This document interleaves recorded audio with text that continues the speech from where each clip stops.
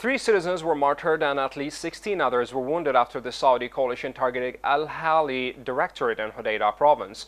Sources in Hodeidah reported that the coalition forces targeted the densely populated neighborhood of Al-Zuhur district of his al-Hali district with a number of artillery shells that fell on civilian homes, killing 3 citizens and wounding 16 others. It added that the wounded were taken to a nearby hospital, pointing out that the most hospitals in Hodeidah suffer from a lack of medical equipment and medicines.